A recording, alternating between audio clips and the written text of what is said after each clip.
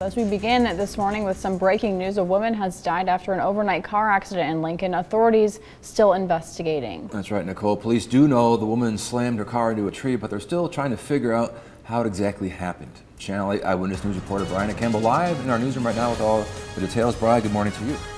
Yeah, good morning, Owen and Nicole. Police told me a passerby called in the accident, but they haven't determined how long the car was there before someone saw it. We do know the call to police came in just before 1 this morning, right at 77th and A Streets. A female driver was the only person in the car.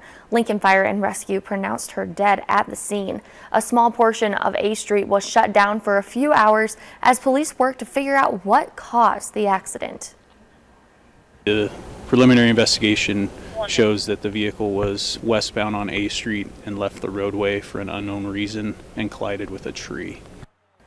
Officers say an autopsy will be done to determine the woman's official cause of death. Police are waiting to release the victim's name until they notify next of kin. And that stretch of A Street that was closed for investigation is back open. All right, Brianna Campbell reporting live for us from the newsroom this morning. Thanks, Brian.